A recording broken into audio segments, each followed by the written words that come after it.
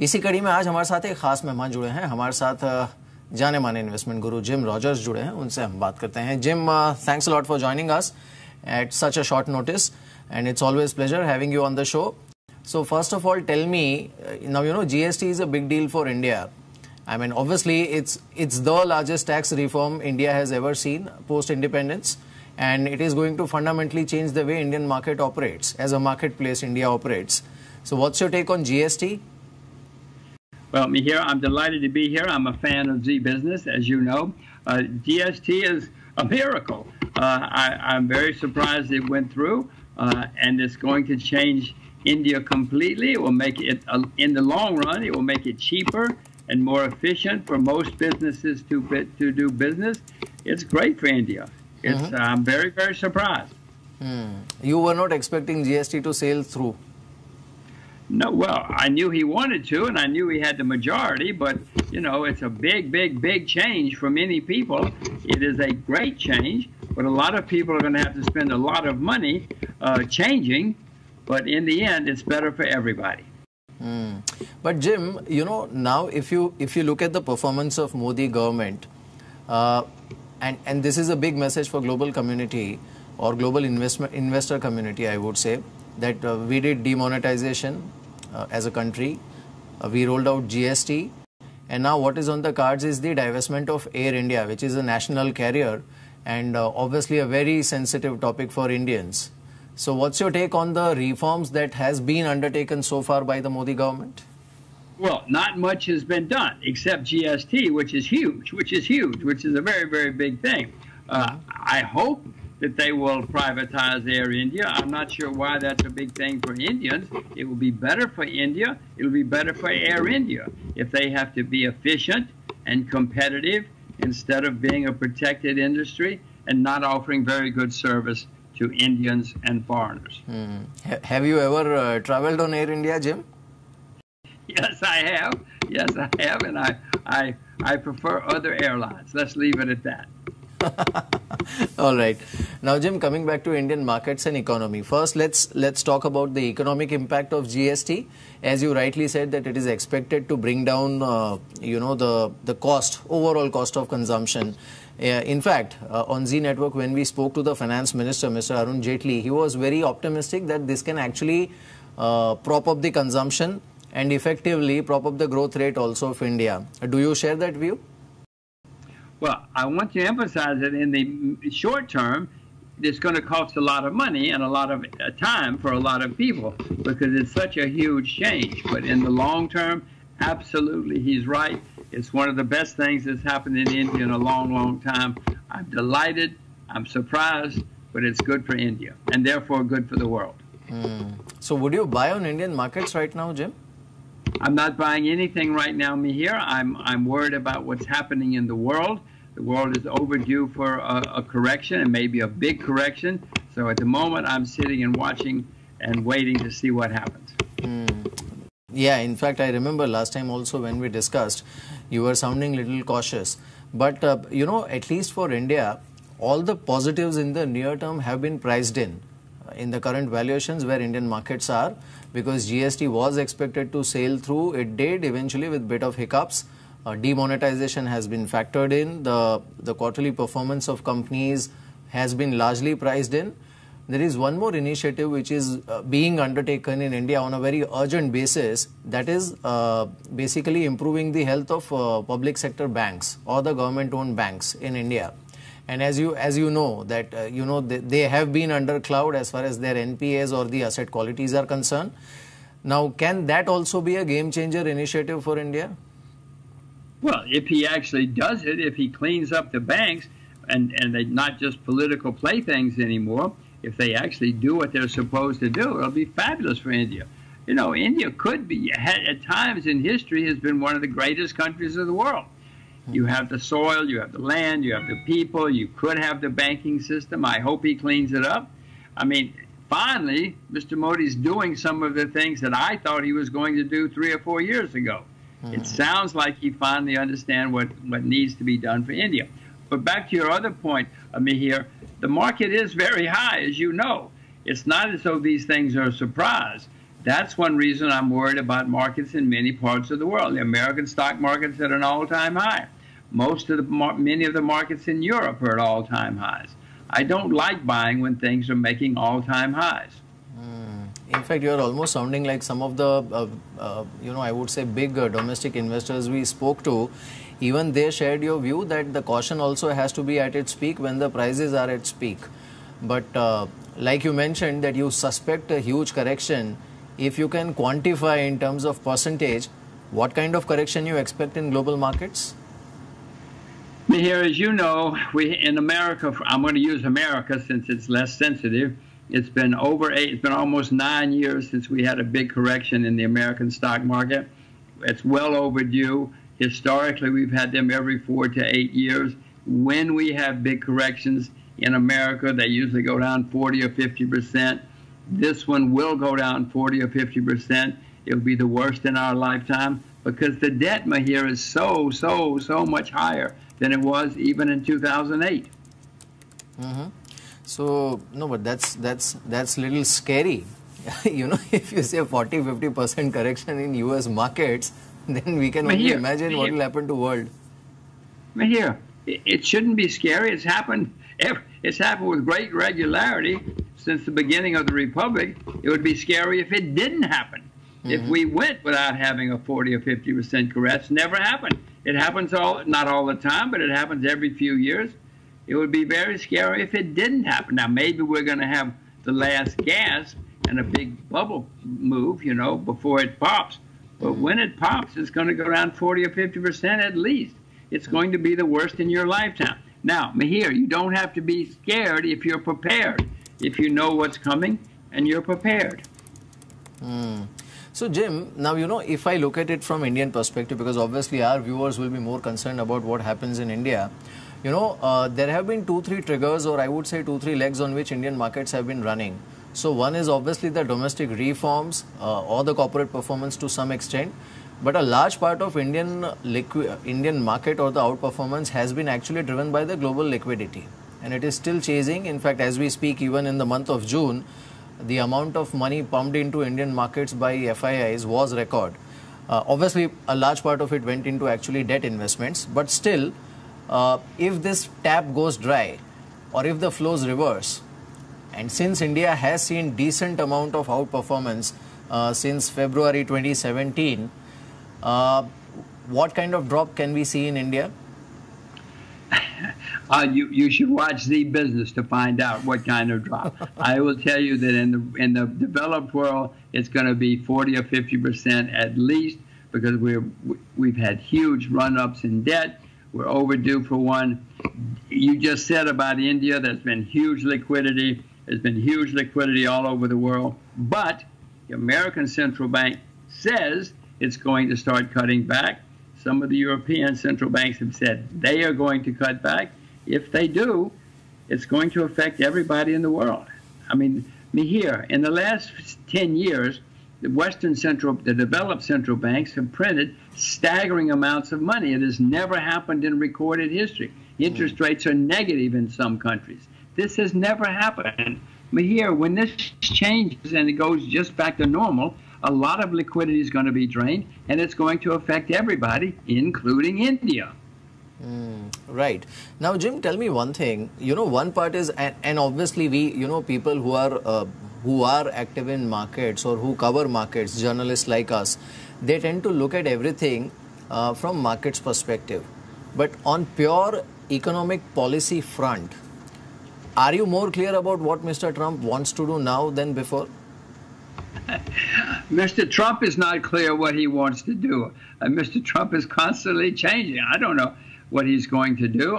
That's one of the problems with the world right now. And what will happen is when some things start going wrong, Mr. Trump will lash out and he won't know what he's doing, and it will make it worse. Politicians throughout history have made things worse instead of better when problems arise. Mr. Trump will make things worse. I don't know what the problem's going to be. Well, you see just recently with China. I mean, now he's antagonizing China again. We thought they were going to be friendly. Now he's doing his best to make them mad. This is not the way the country, America, needs to be run. So, now obviously, I mean, it goes without saying that Mr. Trump is slightly unpredictable, and maybe only he knows what he really wants to do. Maybe he doesn't. He did sound little furious with North Korea as well. And he sort of sounded alarm bells when he mentioned that he is running out of patience with North Korea. Would you like to read between the lines? Well, I think maybe Mr. Trump is trying to, politicians and throughout history have attacked or have started out foreign affairs when they're having trouble at home to distract people and to rally everybody to support him. Maybe that's Mr. Trump's plan. I don't know. I cannot imagine he's going to start a war with North Korea. Who knows? Who knows? He bombed Syria for no reason. He bombed India for not India, but Afghanistan for no reason. So who knows what he might do if he gets angry one morning. And if he does, it's going to be very, very bad for all of us. There's no way that he can do anything, and he can bomb North Korea to nothing, but that's not going to solve any problems. That's going to make the world much worse. So now in this, so how are you hedging, Jim? I mean, that's an obvious question. You are an investment guru and you've been investing all your lifetime. Everybody wants to protect his capital. Are you sitting on cash? Are you looking at gold? Are you looking at real estate? I have a lot of U.S. dollars here because when the turmoil gets worse, many people look for a safe haven. They think the U.S. dollar is a safe haven. It's not, Mahir. America is the largest debtor nation in the history of the world, and the debts are going higher. But everybody thinks it's a safe haven, so the dollar will go higher. It might even turn into a bubble. I hope at that point I'm smart enough to sell and put my money somewhere else. I mean, it might be gold by then. Who knows where it will be if it happens that way. But at the moment, I own a lot of U.S. dollars. But you're not investing in gold at this point? I own gold, which is, I think you know, I have not bought any serious gold in several years, but I haven't sold any gold. And I'm waiting. If gold does go down below 1,000 U.S. dollars per ounce, I hope I'm smart enough to buy a lot of gold. Because before this is over, Mahir, gold is going to turn into its own bubble and go through the roof because of the problems. When people lose confidence in governments and when people lose confidence in money, they always have turned to gold and silver. Maybe they shouldn't, but they always have. Jim, actually, you are sounding so pessimistic that, it almost sounds like the party is coming to an end, and it might come to an end pretty soon, sooner than we expect. Well, Mahir, how long do you think this party can last? The party in America, the party's been going on for over 8 years. How much longer do you think it's going to run? Maybe I should watch Z Business more. Definitely. To find out how long it's going to run. But, now, Jim, just to put it differently, apart from you, and you have always been a very honest advisor, I would say, but whichever global investor we have been speaking to lately, they share your view that, there is a lot of froth in global markets. There is unpredictability about the US economy. So all that said and done, they do share a common view that if at all the world was to go under a huge correction like you have just predicted, then they would go long on markets like maybe India or some of the other emerging markets. Is that the correct strategy at this point? Well, I don't understand that because India is making all-time highs. Japan is down 50%. China is down 50%. Russia is hated. There are markets that are depressed, but I don't see buying markets that are all-time highs when problems may come. Now, if India goes down a lot, sure, and Mr. Modi continues to make changes, sure, could be very exciting. But I don't see buying a market at an all-time high to prepare for a correction. That's not the way I invest anyway. Right. So, in fact, some of our Indian investors, they wrote to you, Jim, once you had published your views last time about India and about global markets. This time we spoke to them. Their view was that India is in a long-term sustained bull market. This could be beginning of another long bull rally that we might witness in Indian market. And at every opportunity or at every dip, you should go ahead and buy in Indian markets. Is that a little too over-optimistic? Well, I have never heard of a market that doesn't have serious corrections along the way. In the 19th century, as America was rising, we had some big, serious bear markets. America became the most successful country in the 20th century. But if you never prepared for bear markets along the way, you suffered pretty badly. Now, maybe India's different. Maybe India's never going to have a serious bear market again. I'm skeptical that will happen to any country. It has never happened to anybody in history. India maybe is a special country, and maybe it will happen. I'm skeptical. I quite get that. The other part, as far as global economic leadership is concerned, we do understand that the dollar is obviously the safe haven, and it still remains, end of the day, the strongest and the most bankable currency in the world. The way China has been printing bonds, almost 11 trillion of them lately. And second, we can see those early signs of divergence between the way Europe is conducting their business and between the way US is conducting their business. There have been face-off between US and European Union as far as a trade body, if we see both of them. What's your view on that? Is there some sort of tectonic shift which is taking place from, I would say, US to European Union as far as economic leadership is concerned?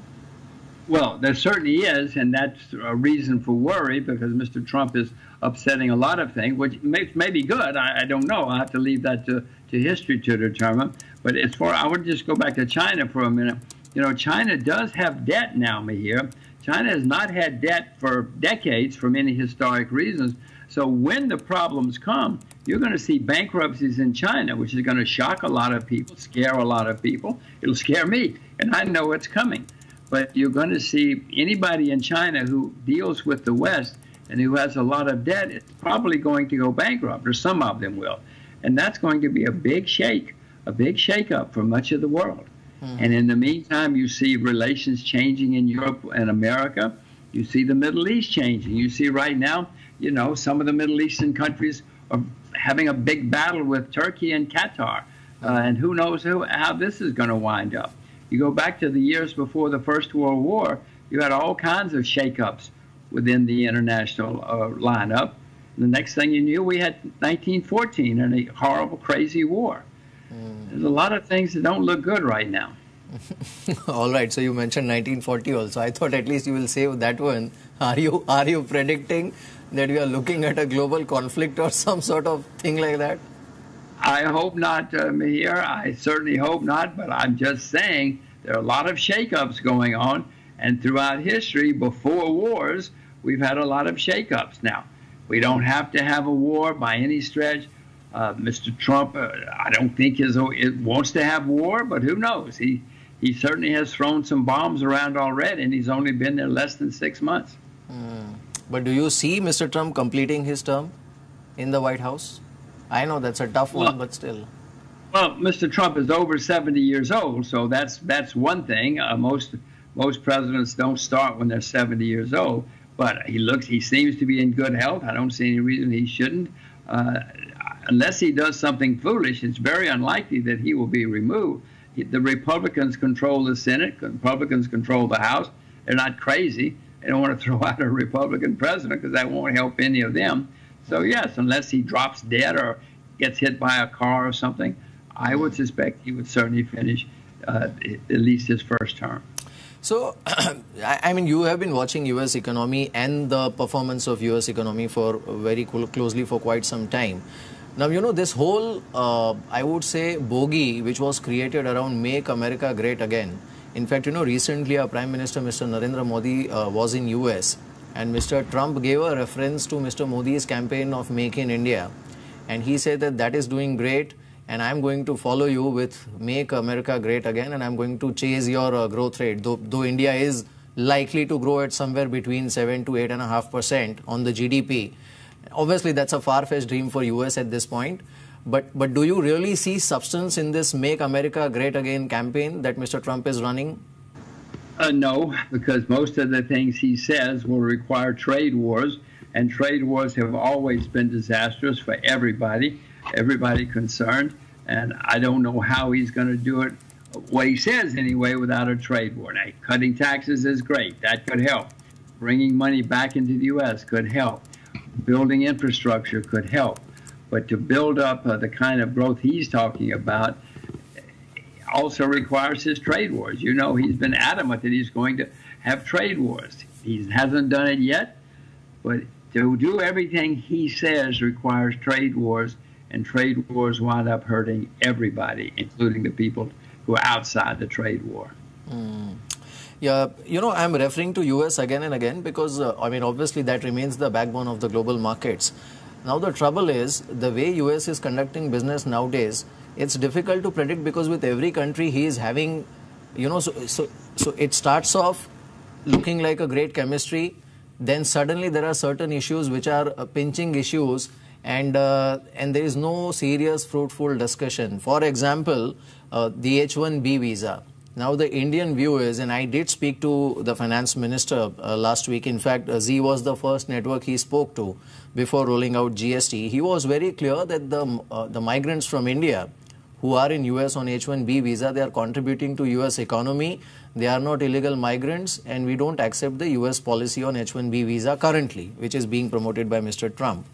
Now that remains a sort of bone of contention between India and US. What is your personal view on the H-1B visa issue and the skill set which is at stake? Them here, you know, we need them. America doesn't produce many engineers, certainly not many good engineers. We need as many foreigners, educated, qualified, capable foreigners as we can get. Mr. Trump is shooting us in the foot by trying to keep these people out. And you know what? If he does it, they'll go home and they'll start companies at home, and then the home countries will make a lot of money, and America will get nothing but more competition. It's madness. It's absolute madness. But, you know, Mr. Trump was elected president, so he can do what he can get away with. Coming back to India, now let's come back to India because our audience is also largely Indian. What's your take on the Make in India campaign and the other reforms undertaken by the Modi government? Well, I hope he can do it. I've been hearing this sort of thing from India for many, many, many years, and I guess you have too. So far, it's mainly been hype. You know, back in 1990, India said, oh, we got to start having privatization and doing what everybody else in the world. Well, that was 27 years ago. I think there's been one or two privatizations since then. I've heard this from India for many, many years. India's a wonderful, wonderful country to visit. If you can only visit one country, you should visit India. I hope it happens. I hope it happens. But I've been hearing this. I'm older than you, so I've been hearing it a lot longer than you have. That's true. So, you know, I mean, it is slightly confusing since you mentioned that 40-50% drop in global markets is possible.